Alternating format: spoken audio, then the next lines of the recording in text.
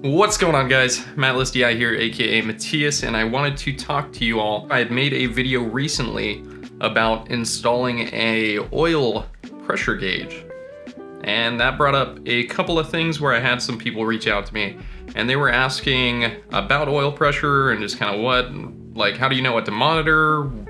What's the purpose of monitoring it?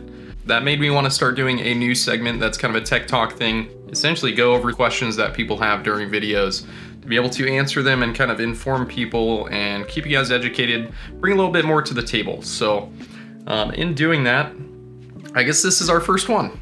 We're going to talk all about oil pressure, hopefully answer any question you had or ever possibly could think of about oil pressure.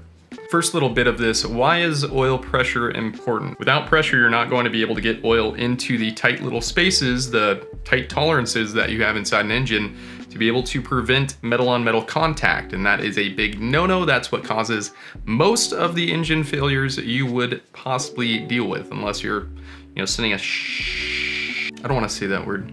Unless you're making like a stupid amount of power and you like send a rod to the moon. Oil pressure is a pretty common failure point on engines when they do fail. Oil should actually be creating a pressurized, basically spacing in between things to where you're riding on a pressurized bit of oil. That way the parts are not actually touching, you don't have metal on metal contact and premature wear, because that's kind of what happens with that. The other thing as far as like monitoring oil pressure, if you're monitoring oil pressure, and I would throw in temp as well, but we'll get into that later. It gives you a lot more insight over what you need to be doing with the engine, what you might not be doing correctly, like maintenance-wise or oil selection, a bunch of things. So it gives you a whole lot of control over what you're doing with your engine and the best way to utilize the components you have in your engine. So one thing that a lot of people need to understand, and I'm sure if you watch anything else on this, I'd hope they touch base on this, but oil pumps do not create pressure. Oil pressure is actually going to be created as a byproduct of restriction. So it's going to be the same thing, like a lot of people say, it's like a hose. And if you have a hose and you just got it spraying water out, it's not going to create a lot of pressure behind it. But if you put your thumb over it and you're holding it, that pressure is going to build because you're creating that restriction, and that is going to cause the volume to turn into pressure out the nozzle. And that's going to be the same thing that everything inside the engine is doing.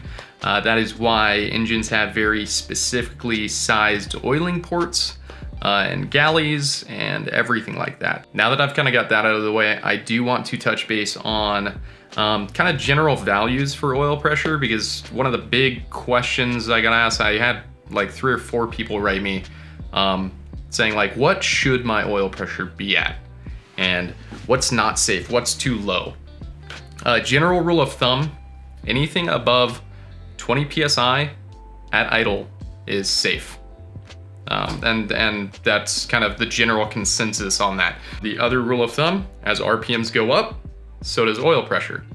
So if your RPMs are going up and your oil pressure is staying the same or going down, you probably have a problem. So another thing I want to touch base on is, and this is going back to the topic I mentioned just a little bit ago, temperature, and how temperature and oil viscosity both play a role in oil pressure. That would be the importance of adding an oil temp gauge, because when you have a thicker viscosity fluid, it's not going to flow as much. And that goes back to the restriction thing. Let's say your oil is like water and you're trying to force it through a small hole by putting a bunch of pressure behind it or a bunch of volume through the hole. You're going to wind up with a decent amount of pressure, and at some point, you're going to be able to push through it. If instead of like a watery-like substance, you have like syrup, it's going to be way harder to force syrup through that hole, and that's going to be the same thing. I don't know if I look funny on this or not. That's going to be the same thing that you would encounter with thick or thin oils.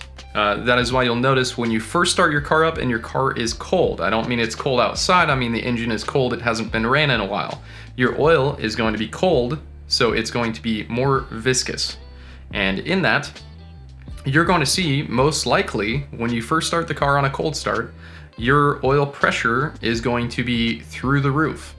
And that's because the oil hasn't warmed up yet to the point where it is thinned out and able to follow through everything properly. I wrote out notes for myself so I wouldn't get distracted, but I'm still getting distracted. It's not my fault. Give me those peachos. Where are we at?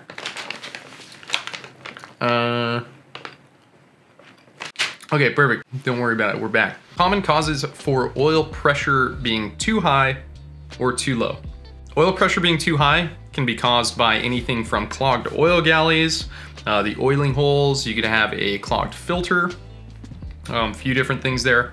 And a lot of that can come back to like poorly maintained cars, stuff in the fluids, they weren't changed enough so they built up sludge.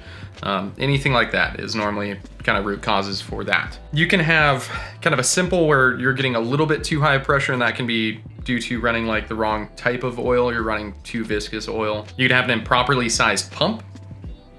So that would more have to do with cars where they have like multiple pump options available and you're trying to run the biggest, highest volume pump you can on something where the tolerances are too tight and you really wouldn't need that high flow of an oil pump. Most newer style pumps, I mean, I can't even think off the top of my head of an oil pump that doesn't have this, but they have what's called a pressure relief valve. Any of these oil pumps, they're going to have pressure relief valves that are set to open up when they reach a certain pressure to then divert oil back to the inlet side so it doesn't over pressurize the system, and that'll drop the system pressure overall.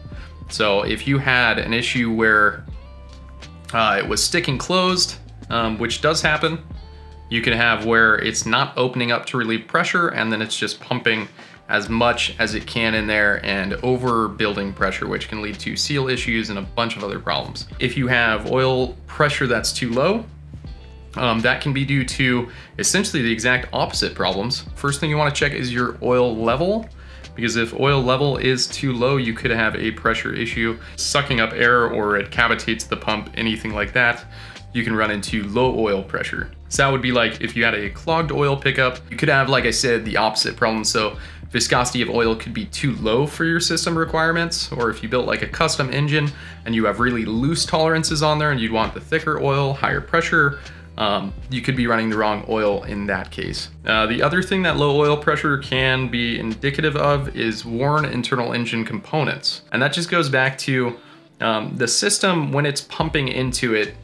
Obviously you have very tight clearances on there and you're trying to pump the oil through it through the little oil holes that lead to that. And when you don't have those, say you spun a bearing or something, but somehow the thing's still together and running, you're gonna get drastically low oil pressure. Obviously, if that's the case, from a lot of other issues, but also because you have a giant opening now where a bearing should be, so the oil is going to have way too many places to go. It's not properly in check. You could have the pump gears that have failed, or other issues with the gears of the pump itself to where it's not able to get oil in there. That leads back to cavitation, all of that as well. Or you could have the exact opposite issue with the relief valve stuck open, so it is constantly recirculating back to the inlet and it cannot build oil pressure. So final thoughts and just a little recap. Monitoring oil pressure and temp can give you a lot of control over your oiling system and its overall needs. So that is very important to monitor. It's less important to the general public, more important to people that really want that extra control over seeing what their engine's doing and being able to see kind of the little subtle changes they need to make to get their engine running as efficiently as possible. From a maintenance side, more to the general public, it allows you to locate an issue before it becomes a bigger problem and might be able to buy you a little time on a failing engine or anything like that. Peachos. Are you guys getting this? Are you guys getting any of the things I said? Is this making sense? Let's just shout them out, name them. Oil pressure, oil pump, volume, oil pressure, caused by restriction. Hotter the oil, lower the pressure. Colder the oil, higher the pressure. Less restriction, lower pressure. More restriction, higher pressure.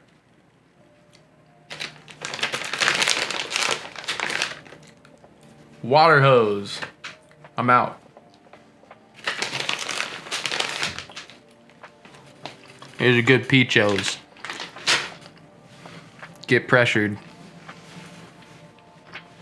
Oh fuck.